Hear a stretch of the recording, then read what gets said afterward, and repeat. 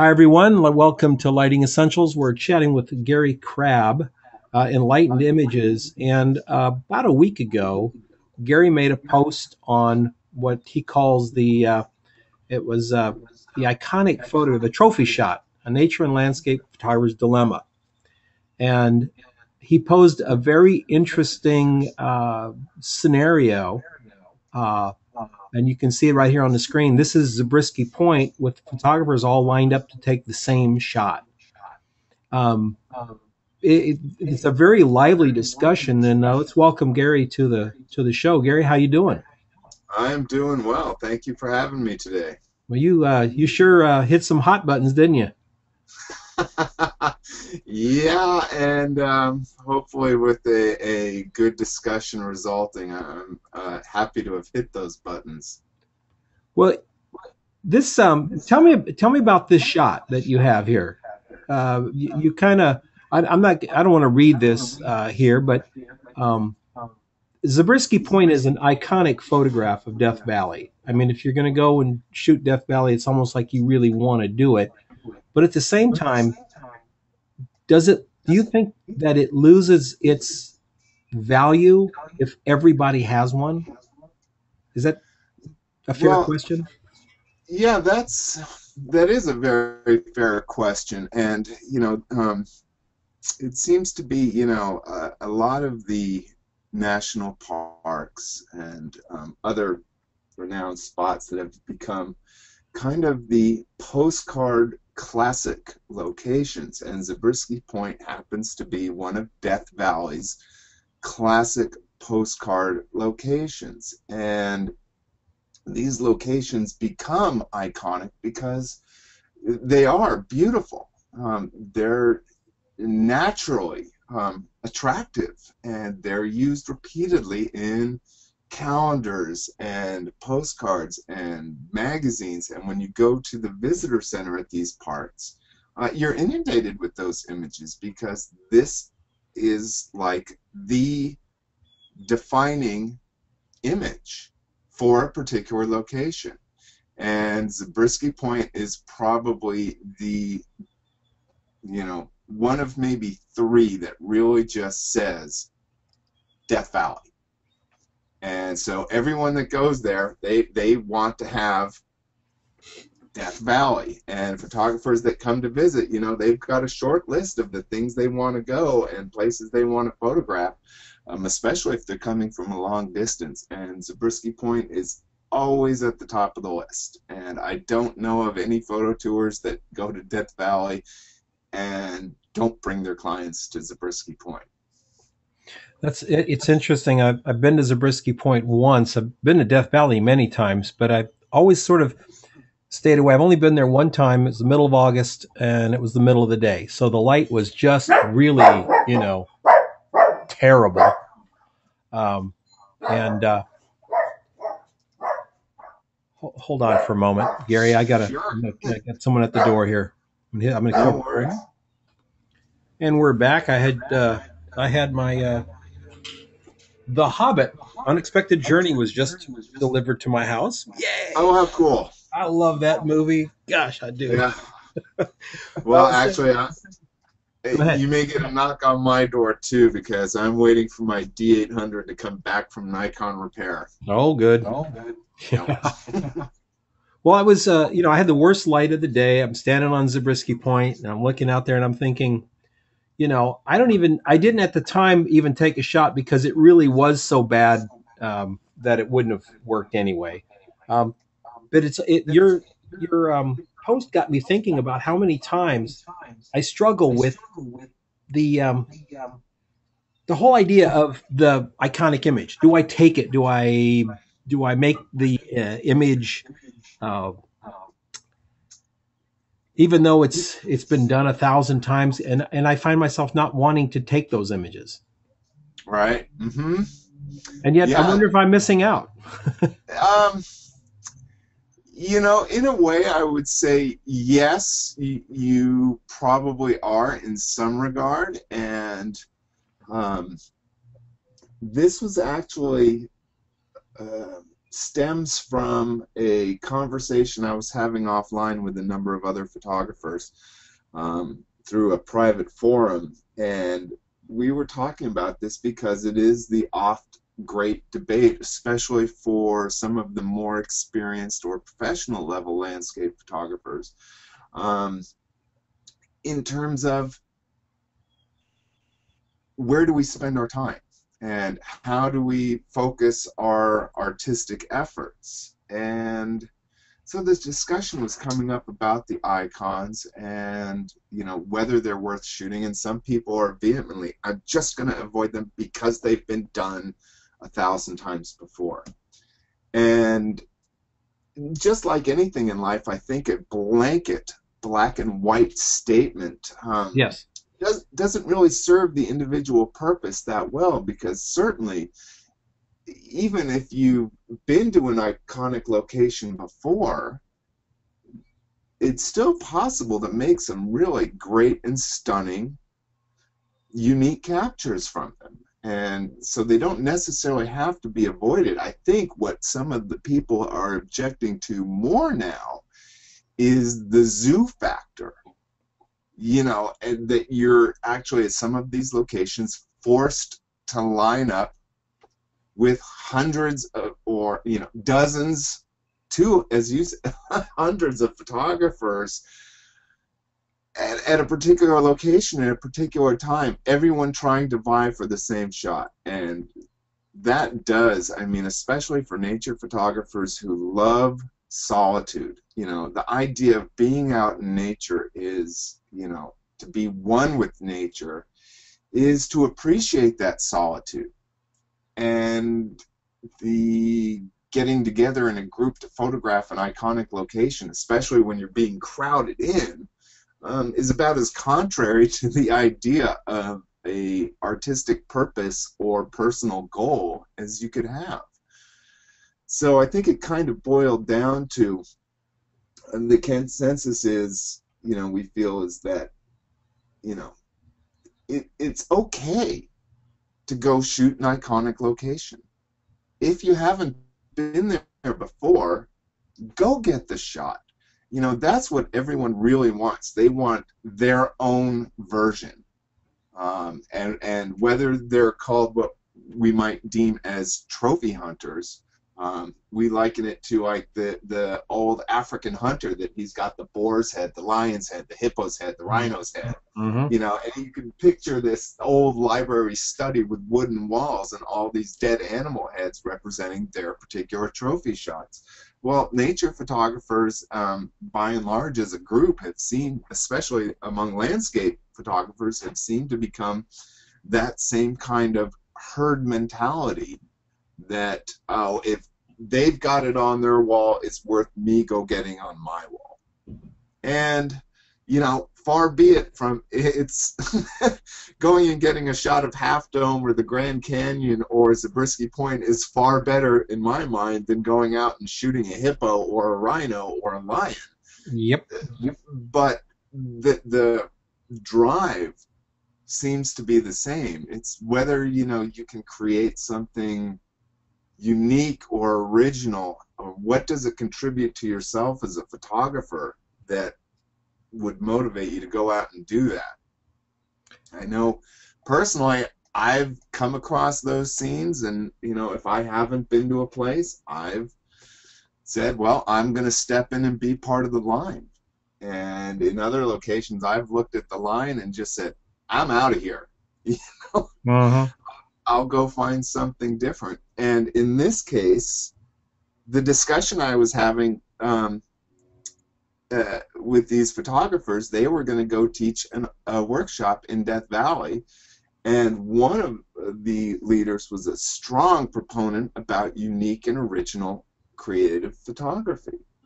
And so I posed the question. I was like, how do you go to a place like Death Valley with its icon shots of Badwater, Zabriskie Point, or Dante's View, or the sand dunes, and teach your students about creating visions that are just different from the norm? And they said, well, come on down and find out.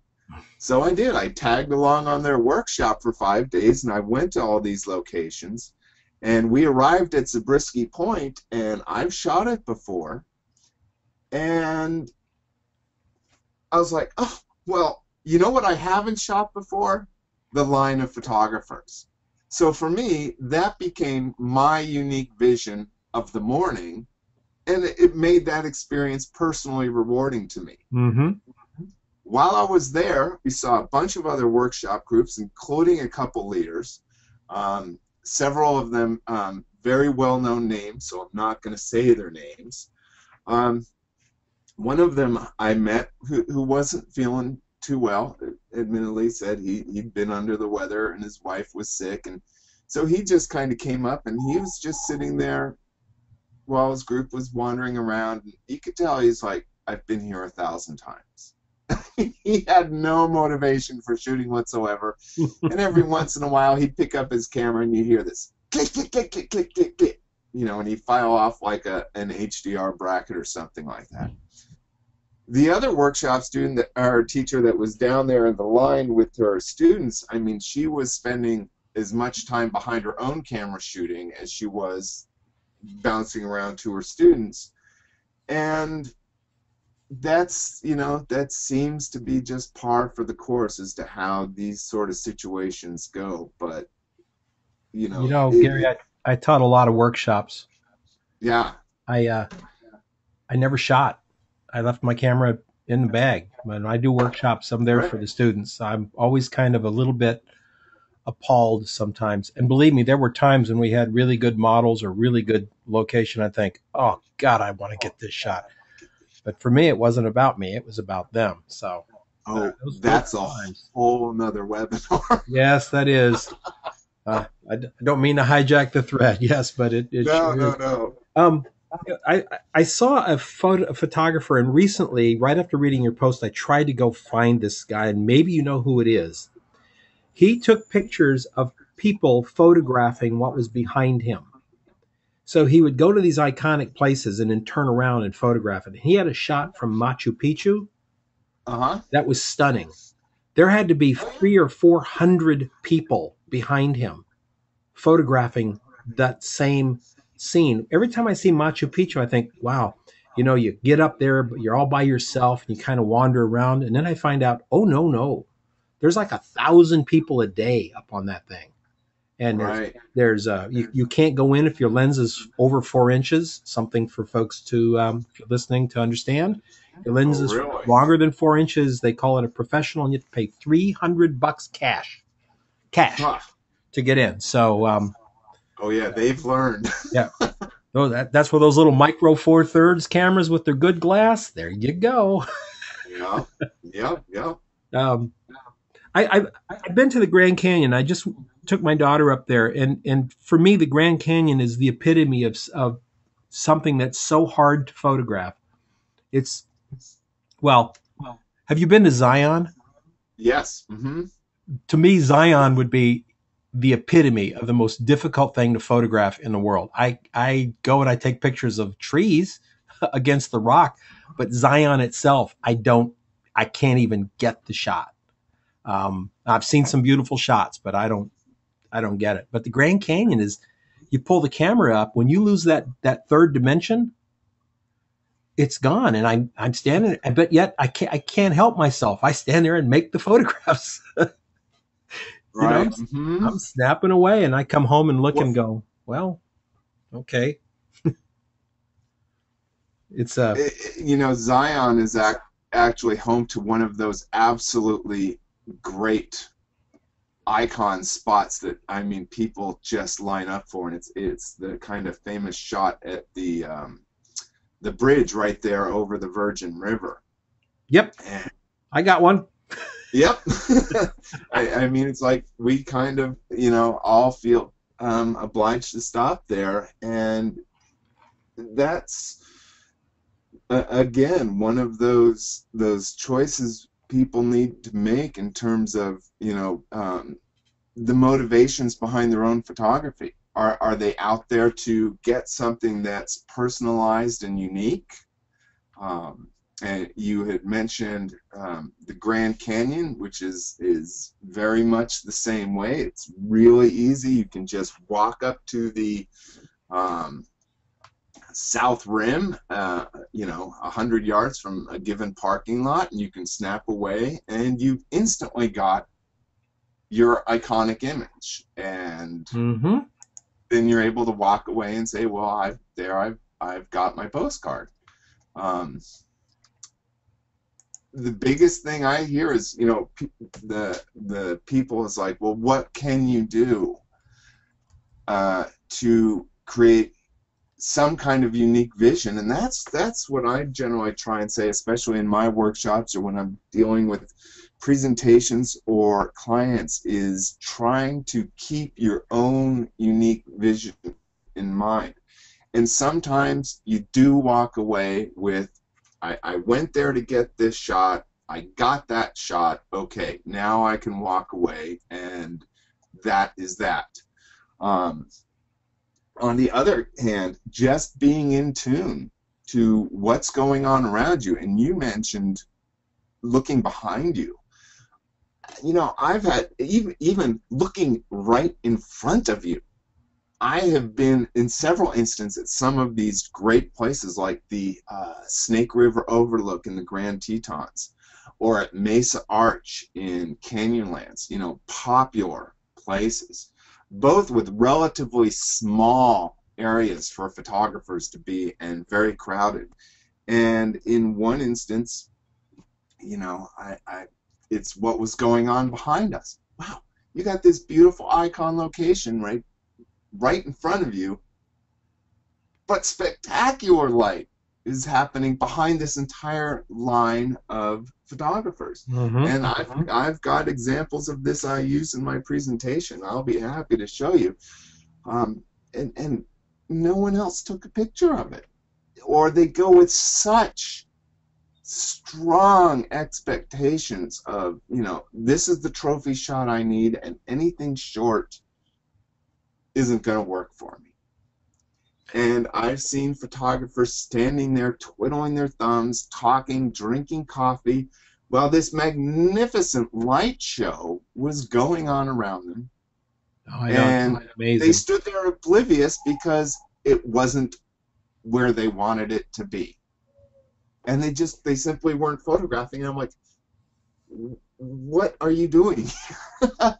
I wonder if they're looking for that shot instead of a shot of nature or something else. They're really looking for that one shot. And I think your term trophy was great. Yeah, absolutely.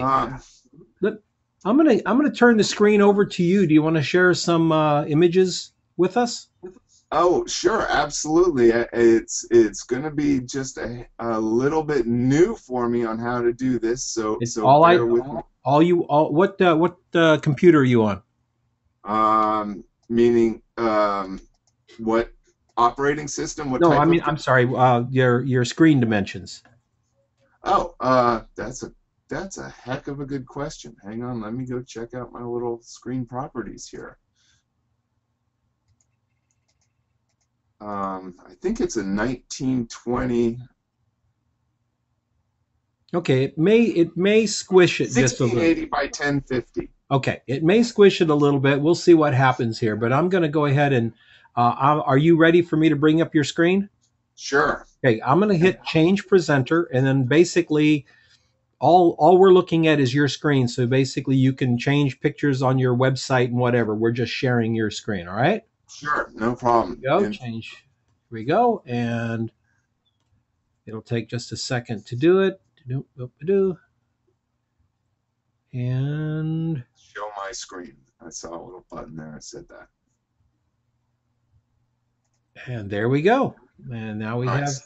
So you can see. Oh, I see. It's shrunk it down to fit within mine, so it's still on the recording. Excellent. Awesome. Wow, that's an absolutely beautiful wallpaper shot there. Where was that? Oh, that is Half Dome looking from the top of Cloud's Rest. So. Oh, it's right here in the middle. I see it. Yeah. Yeah. All right. So now you can see Bridge, right? Mm-hmm.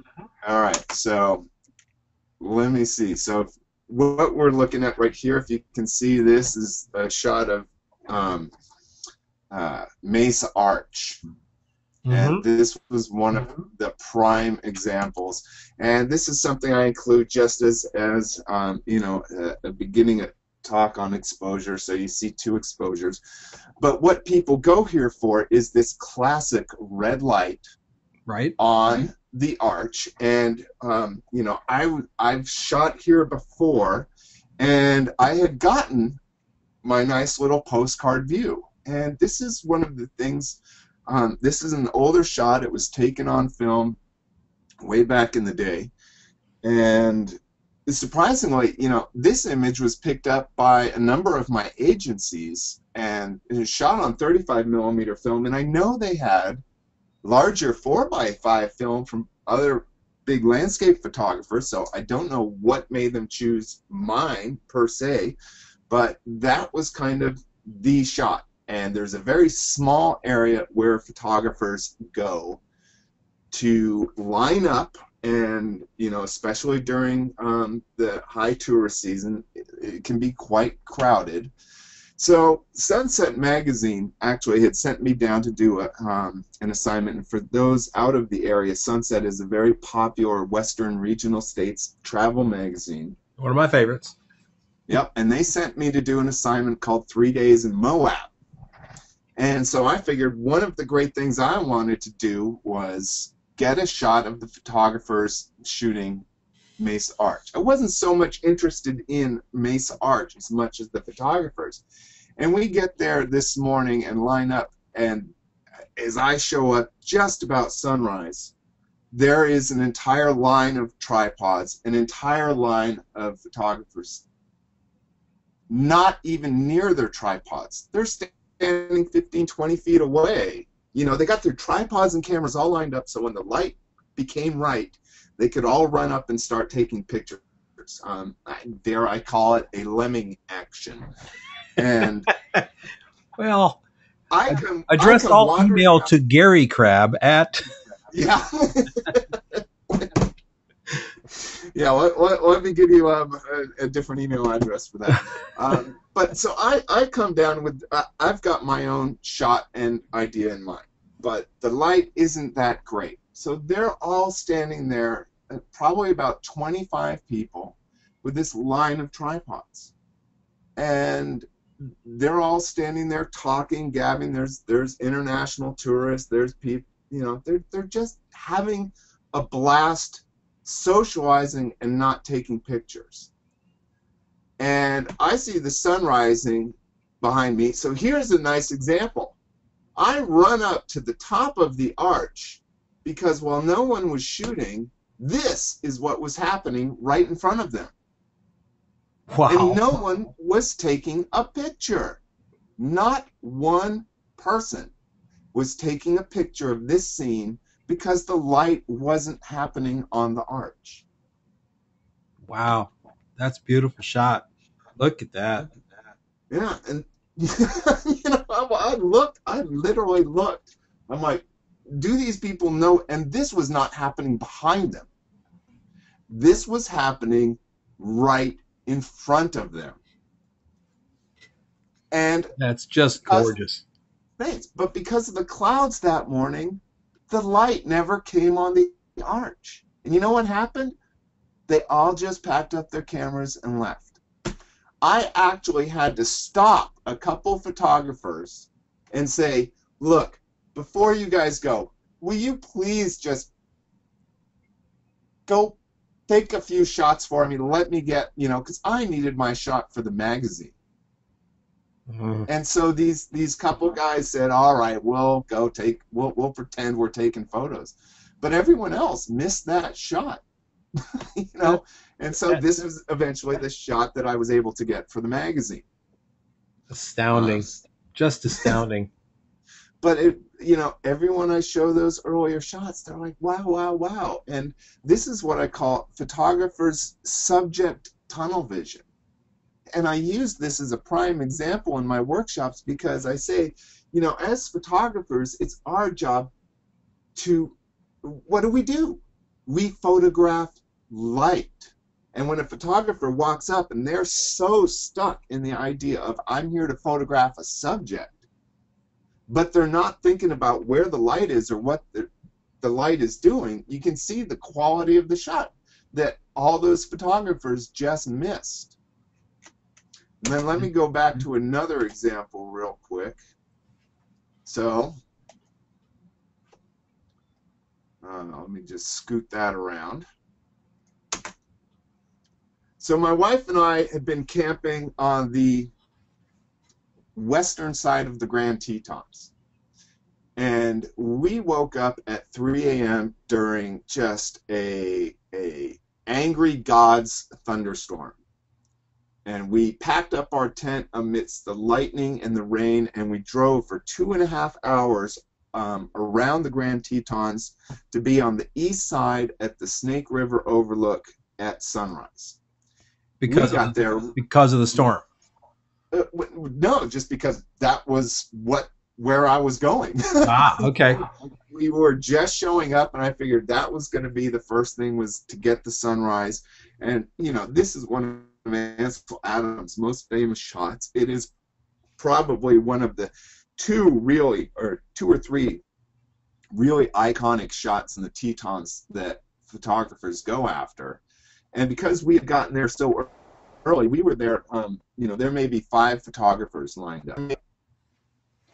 And as sunrise hour approached, it became so packed that tripod legs were literally interlocked among about 50 photographers lined up on this overview. So on both sides of me, I mean, you could not get through. Jeez. And so we started seeing, you know, the clouds coming up, and all the photographers are sitting there, and you get these little peaks of light. And I would literally hear photographers say, you know, standing right next to me, no, the light's not on the mountains yet. Okay. Well, my old boss, who is a fairly famous National Geographic photographer, landscape adventure photographer, for those that aren't familiar, his name was Galen Rowell. Yep. And he used to say something that stuck with me all these years. And, you know, I helped assist in nearly 40 of his workshops. And in all of those workshops, probably the one phrase that stuck with me more than anything was, if it looks good, shoot it. If it looks better, shoot it again. So here I am. I was like, oh, light, shoot it. You know, and this is, again, back in the film days, and I'd see a little bit of light, and I'd shoot off half a roll of film. You know, I'd take a few wide angles, a few telephotos, throw in a vertical. I was all set. People next to me going, no, light, no good. So then, what I see going on behind me, wow, there's some light happening. Right That's below cool. the sagebrush, literally, right below the bottom edge of that sagebrush is the parking lot. It's asphalt. But no one was looking over there. They're all staring ahead at the Tetons. Then, these beams of light started going off, and I'm like, this is nuts. I actually had to crawl on my hands and knees underneath my tripod to spin my camera around 180 degrees. That's how tight the tripods were. I could not step around either side, and I start going nuts. I'm shooting off rolls, you know, several rolls of film, and all the other photographers, you know, they kind of look behind me, and I'm mindfully paying attention. No one else is shooting these. Finally, a photographer's wife, who's kind of standing off on the sidelines, goes, oh, well, that's kind of pretty, and she holds up her little tiny point-and-shoot film camera and goes, click. It's the only other person that shot these all morning. Wow. And then I had to climb back under my tripod, and I line up, and then again, oh, Here's this spray of light. Wow, okay, that looks good. Mantra, I'll shoot it. So again, another whole roll of film, wide angles, telephoto lenses, verticals, you name it. Give me room for a cover. I shoot like crazy. And then again, I literally hear verbatim, photographer maybe 3 or 4 people down talking to his buddy.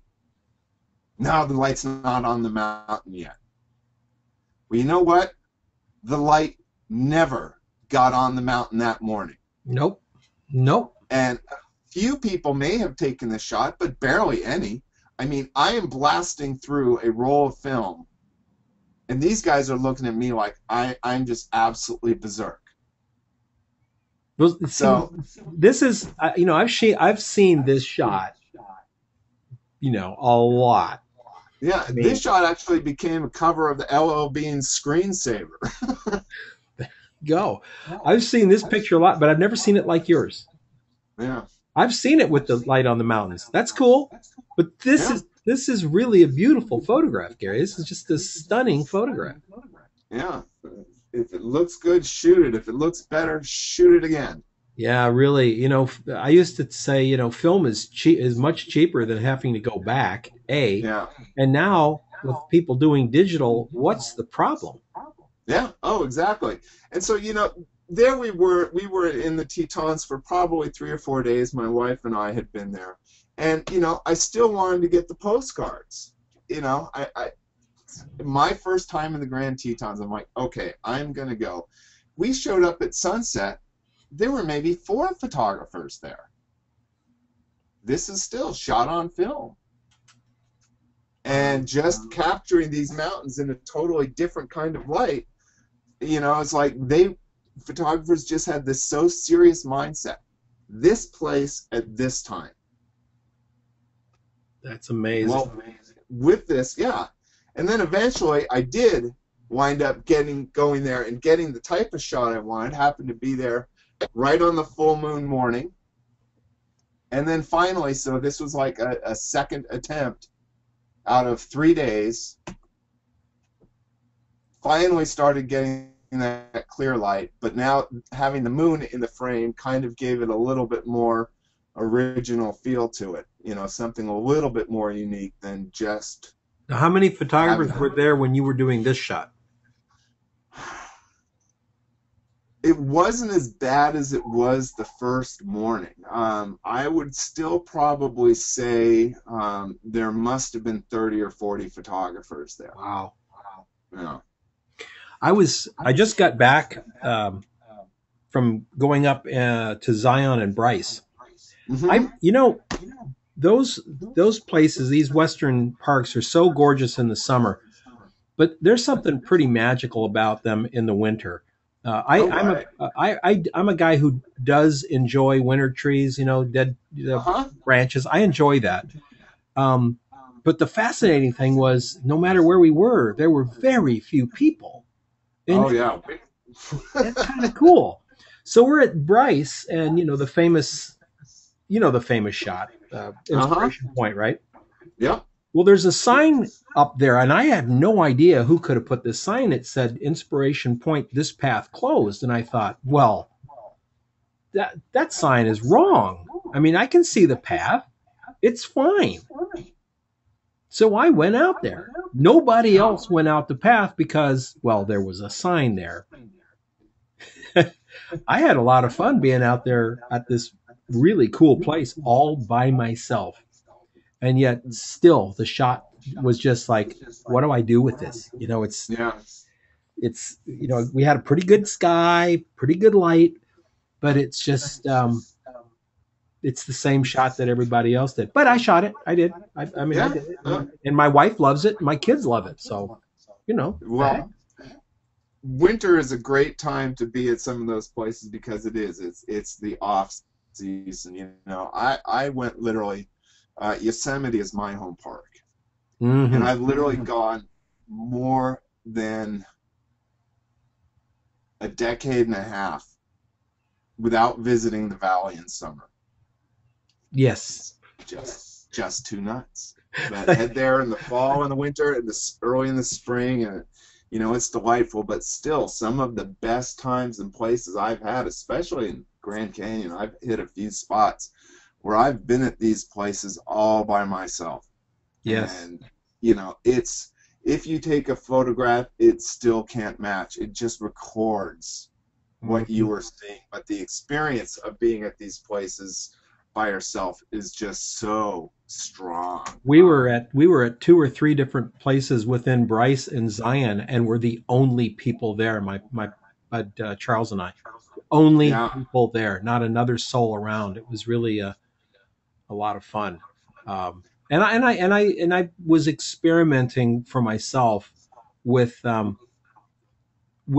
I don't shoot landscape per se, but I like to shoot right. environments and the different things about it. And of course, your favorite park is Yosemite. For me, Uh-huh. it's the Vermilion Cliffs up to Zion and Right. west to Colorado. It's Canyonlands, it's Moab, that's those rocks.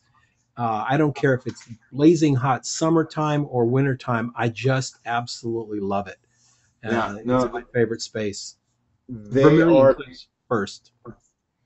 they are beautiful, and in fact, I just had a cover image used on a digital magazine that was of that, and I've been to the Coyote Buttes, which is known as the Wave. And I've been lucky to go Yes. there a couple times. And there are those couple like soft mushroom rocks, and I think they call them the second wave or something like that. And for some reason, I've just never been up to them. It's like Yeah. same light, same thing. But to have walked away, and let's see, I can actually see if I can find this really quick There's a to show you the there's a place in example. Canyonlands called the Maze. Right. Mm-hmm. Oh, wow. It's just I love it. So what I'm bringing up here real quick is a collection of images. These are the collections that I send off to my stock agents. Hmm. So on this particular trip, we'd gone off to the Wave, so that you see here. And so as you see this collection, there are some common shots. So like this is probably one of the common shots that people would do with, a bit of the reflection. It's like, all right, yeah, I like that. Other common ones, people love to do these kind of nice sandstone details. And I was like, all right, I got that. I even went so far as to, let me throw some hikers in there because that's what I do. I do editorial travel photography. Yep. And while I was getting there, so I kind of posed, here and did some of my own shots. I did a few little, found these little critters in the little seasonal pools that are out there and spend some time. And I've never seen anyone taking photos of these, but from an editorial standpoint, this is a great thing because here I am, I'm at an iconic location, and now I've got something so that if an editor says, well, we want to see something about any wildlife that's at these places or any life, desert life. And so I'm going around and I'm getting all these different shots. And as I say, I always kind of keep my eye out for light as much as the subject. Hmm. And Yeah. so some of these Wow. details, like you talk about in the rocks, are just great. And I'm almost afraid to show this because I'm thinking someone else is going to do this. But when I got there, it's like this was the shot I wound up getting that I was like really happy with, and it has been a cover. Um, That's but I've never seen another one like it. that's just beautiful, Gary. Gorgeous. Gorgeous. And everyone else kind of goes and says, this is the spot everyone goes to. There have been so many photographers, and so to walk away with something that's kind of really original is, to me, that's the great reward of one of these icons. It would seem to Um, me that it would be a bigger trophy, but when we depend on other people to set our uh, criteria for us, they may not see it as a trophy. They're going to want to see that shot that they saw on the calendar, Yeah, almost like to prove that you were there, kind of thing. that's exactly the case, like with one of these places in Arches. And so this is I'm trying to remember, I think it's North Window Arch with Turret Arch in the background. And people will come, and in front between these two arches is the big parking lot where everyone pulls up, and people run and come through this one area to kind of get this shot because it's been the defining postcard. Sure. And oops, sorry. They may, do some little variations on this. But for myself, it's like I kind of, like I said, I spend watching the light. So I had gotten this shot of Turret Arch. But what I was doing instead was waiting for just this one moment. And this was the light coming through that North Window Arch. Wow. And I've never seen anyone else have a shot like this. I've never seen this. I've never seen this at all. This is amazing. This is a place where, I mean, it's kind of like Muir Woods here in California. It's where people arrive by the busloads, literally. Yep. Arrive by the busloads. And what wound up being, kind of the defining shot, again, was, including some sense, of the personal experience. And I find this happens to be quite a lot. It is one of those things that makes something more unique and more rewarding for myself. Sometimes we're so dead set as well, we can't have a person in our landscape shots. So we pull up to the Grand Canyon and, boom, there's so much land out there. Mm-hmm. And we get these beautiful vistas. All right, that one works. Yeah, absolutely. A nice little bit of light, the river down there helping define it. And I've got these number of these kind of dramatic shots where, light is coming through. And then someone steps into my photograph and I'm like, dang it. And then I learned, you know the old saying about what to do when life hands you lemons? Mm-hmm. There you go. Make lemonade. And, the same thing again. Just beautiful, great calendar shots. And then someone else comes in and, is like, to me, that's as much. This shot with this guy taking the photo, to me, is just as great as any one of my icon shots that's straight there without a person. Well, this is the experience of being there. Yeah. And this is what we as photographers live for. The moments of being out there, literally on the edge, looking at these great vistas. So this one, to me, I actually personally relate to much more than one of the straight shots. Mm-hmm. I think I've got it here. So another example, which is a little bit more remote, is the cliffs at Torrewheat. And this is on the North Rim, and it's a 60-mile drive. And everyone goes out there, and for the last, 15, 20 years, the shot has been, got to get that first light on the cliff. Mm-hmm. That's what people would go out there for. They drive and they say, I want to get, this beautiful shot. But again, it's like, I don't live and die by what someone defines as a postcard shot, because what I'm always responding to is what is some light doing in the landscape. And I may be out there, once I've got my little trophy shot, okay, great, I've got it. Put it away. Now let me go find something that other people don't have. Maybe it's a shot of a person. Yeah. But I'm also looking at, what is the light doing at other times of day? It doesn't have to be a sunrise. And so I wound up going and showing a few of these shots that I had got at sunset, which previous to this, I had never seen a shot at sunset out from Torrewheat. And I wound up going out there and getting this shot. And now I've seen probably a dozen other really good shots that people are all of a sudden they're staying out there because they realize, oh, it's not just the postcard. It's about the landscape. And when you're concentrating on what the light does in the landscape, then it doesn't matter, if you're at a trophy shot, if you've got some great light, you're going to walk away with a great, unique image. And that's probably one of the defining things.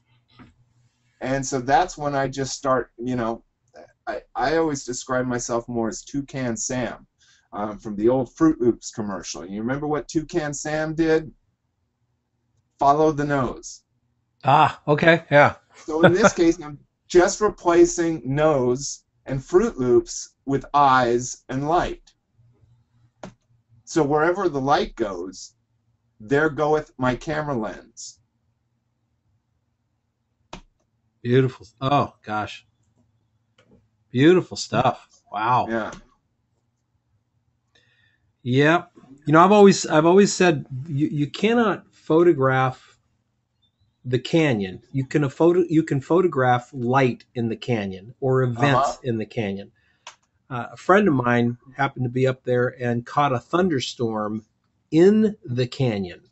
Right. That was actually, he could see from the north rim, he could see the south rim, but down in the canyon was a full thunderstorm, lightning, big dark clouds. It was that low of a storm. Just an incredible photograph.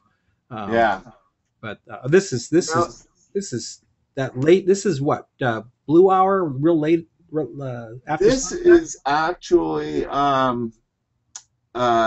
evening light taken from a place called Point Sublime on the North Rim. And this is about 20 miles down a nice little four-wheel drive road. And this was one of the places where me and my buddy were out there.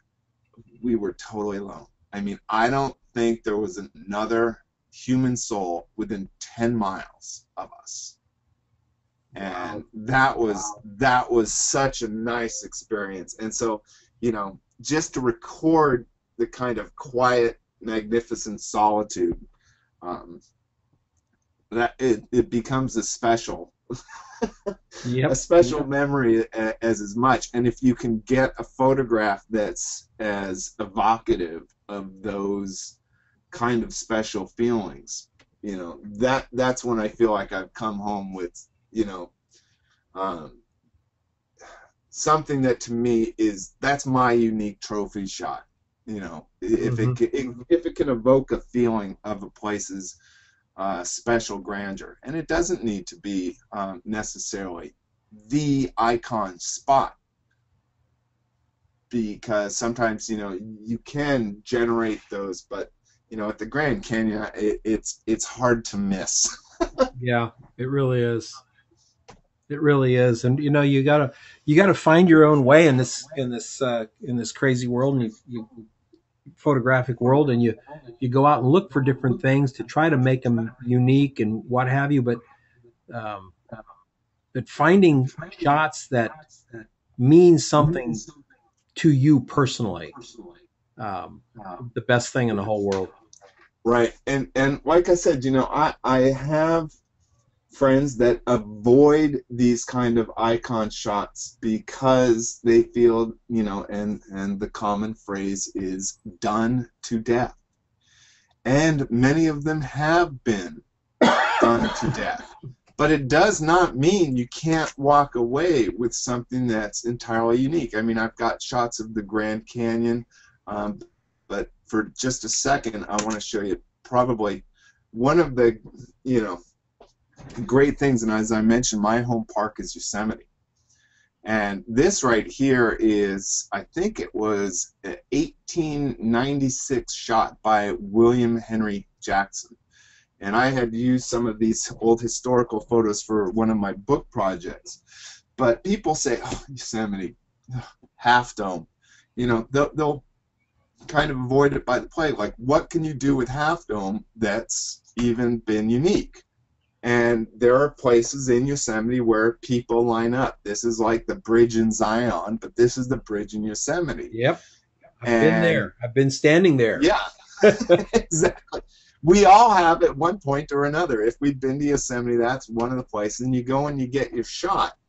But when you can, you know, I did this one in direct contrast. So going back, I did a book that was going to be basically a yesterday and today version of California. So this image was in direct contrast to William Henry Jackson's, and it's still just a magnificent vista. This is Glacier Point, and you can Mm-hmm. see why people go there.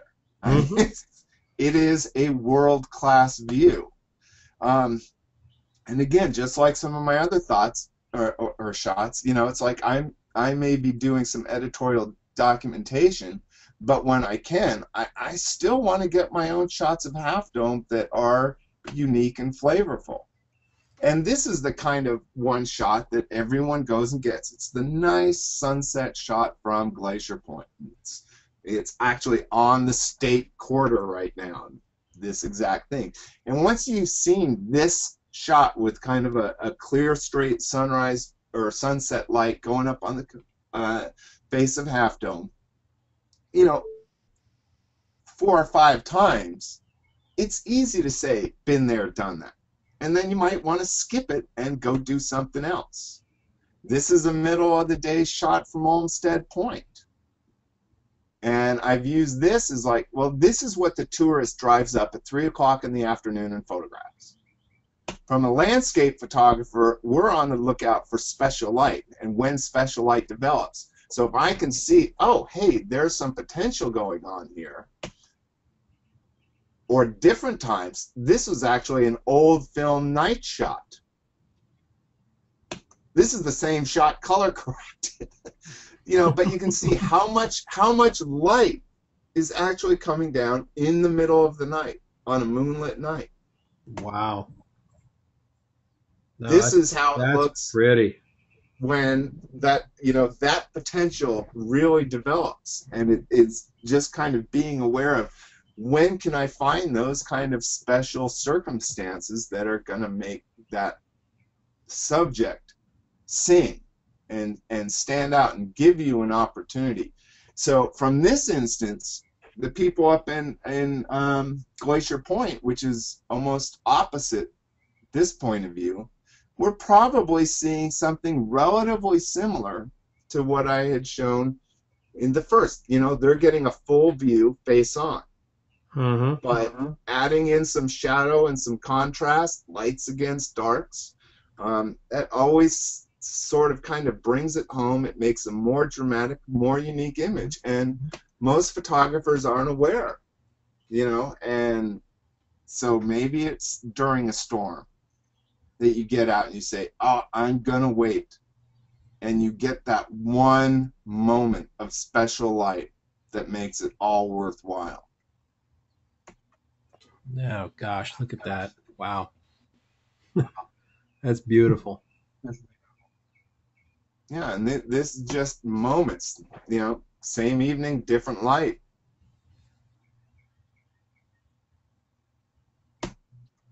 No, I saw that.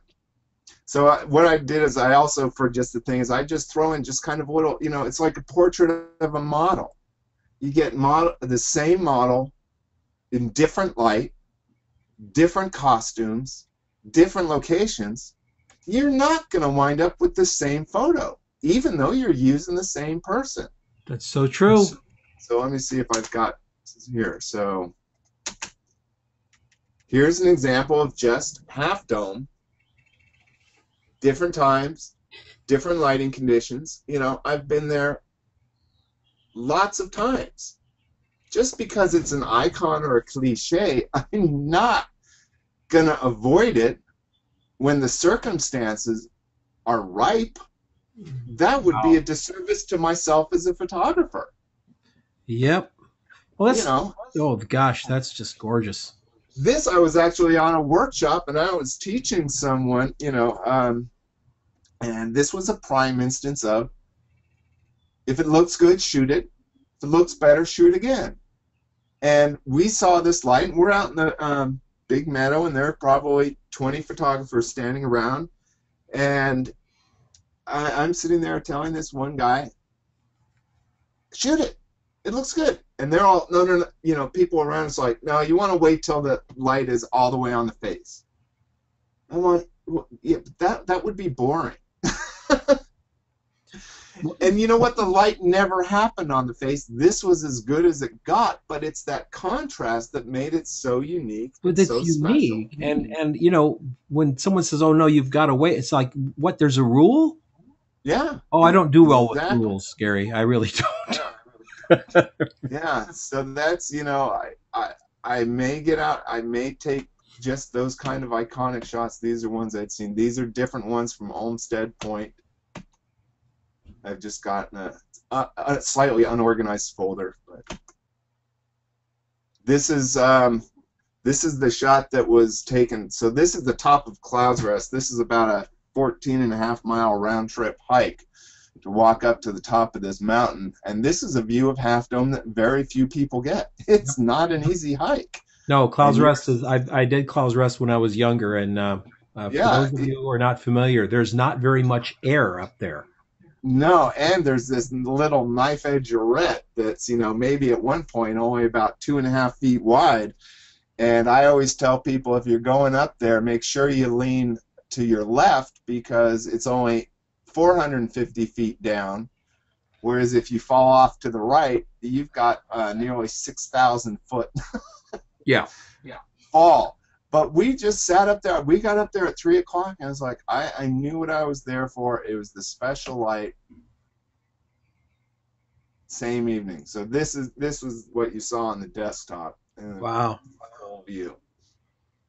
So you had. So I mean, you didn't wait till dark to come back down from Clouds Rest, did you? Oh, absolutely we did. Oh yeah, we definitely hiked down in the dark. Yeah, one point we lost the trails. Oh, geez. It was fun. It was interesting. Yeah, I think we got back to the truck at about 11 o'clock. So it was a long evening. But then again, you know, I also include, you know, these kind of shots for people that aren't familiar with Half Dome. You know, I like to give them, it's like, here's shots that you may not get to see at all. This is the top of the subdome on the hike up to Half Dome. You can see the cables in the background. This is the one hike in Yosemite that you're most likely to die doing. And it's a real huff. It is about a 16-mile hike with more than 8,000 feet of vertical elevation change from start to finish. So you're hiking up nearly a mile, and then you're hiking down nearly a mile. Wow. So this is all part of that one same icon, but it's a completely different view, much more unique. Very few people get to see it in person. It's a great image from the top looking down at the valley. Wow. Look at that. You know, in the summertime, the valley has its own ecosystem. Oh yeah, it's nuts. It really is. Yeah. You know, one of the surprising things I also tell people is that the top of Half Dome, which is basically 2.5 acres of just granite rock, is a great place for wildlife photography because they have marmots and ground squirrels that are fearless, and they actually warn you now, don't leave your food bags because these guys. This was like a 28 to 70 lens. That's how close. I mean, these things will literally come right up to your bag and try and take it right out of your, you know, nose. But I think one of the defining shots of this icon on this particular trip was that's what it looks like going down the cables. Jeez. So there, you know, Half Dome is an icon, but it doesn't warrant avoiding it because it's a cliche. It doesn't warrant avoiding it because it's done to death. I mean, you've just seen a great little library of different portraits. In my mind, that's the same model. It is, yeah, you're right. It is a portrait. It's a everything from a historical record to a portrait to Yeah. uh, so. What you're saying is, and I think I agree. Instead of ignoring them, work harder to Hmm. find something that someone else hasn't done. Yeah, take the time to focus on what is attracting your eyes, not necessarily the calendar shot that's been done. Maybe that's what you want, but once you get that, that's fine. Put it in your pocket and move on. You don't have to ignore the icon or the shot, but just take the time. I've got like let's see if I've got it right here. No, I don't. I was thinking that it's like, we had this thing again in Death Valley. Um, well, here's a great example. The racetrack. Hmm. This was one of the cases where how do you go out to the racetrack and find something unique? Because everyone is doing pretty much the same shot. You go out there, and whether or not you get changing light, it's all about the rocks and these moving, the trails they leave behind. Yep. So it does. It takes some real work to come up with something that is unique or inventive. And even if it isn't, it's still okay. I mean, you don't have to avoid it because it's been done to death. I, you know, I had this one guy, I was shooting this beautiful line of the rocks, and this one photographer came up completely oblivious to me and just cast his shadow, and I had no choice. In this case, I had to make the photograph about him. Yeah, Otherwise, that's I would have cool. lost that one moment. So it's not necessarily the photograph I wanted, but it certainly works as something that's different from what most people get out there. And these kind of trail shots are the details. And I was thinking that one of the things, and let's see if I can find it here. I think I put it in. Yeah, one of the shots I put in. No one ever shows the rocks going away. I was like, well, why? For some reason, everyone wants to put the rocks moving towards the camera. Oh, that's And so I was clever. like, okay, let's put where the rocks are going. You So there's know, already a little trail in front of them then. yeah, yeah. It's Yeah, weird how they work. We're that's still waiting to figure out how that's done. and this looks like mud, but this is quite hard. Yes, yeah. When you get out there, it's very hard surface, and there are actually signs on there. When there's any rain, they beg you, please don't go out on the playa when it's been raining or it's wet, because it turns very soft very quick with any bit of moisture. Yep. And then when it freezes, that's what they think provides the surface on which these rocks move. Unfortunately, last time we were out there, someone had apparently driven out there. So there are a bunch of tire tracks going around. Just, Unbelievable. some people have no respect. Unbelievable. Yeah. Well, let me share something with you real quick. Sure. I'm gonna come back over to my screen here. This particular image that you see in front of you, we were in Maine, and there were a bunch of a lot of fall foliage on the other side of this little Right? water Mm-hmm. reflecting back in, and I was shooting it, and I was thinking, this is kind of cool, but it's red tree reflecting back in. This is what happens when you turn around, Yeah, and exactly. that really meant something to me. I really enjoyed that photograph. Um, was not what we went to take, but it was what ended up being there. So Right. That's the toucan Sam syndrome. Pay attention to what's around you. I mean, you don't need to be blinded into this one subject or one particular thought of what you're there to do. I mean, any kind of responsive photographer is just going to be paying attention to what the light is doing. The one thing I always say, and regardless of it, whether it's a cliche or an icon or done to death, I always say a boring subject in great light will always make a better photograph than a great subject in boring light. Ah, very true. Yeah.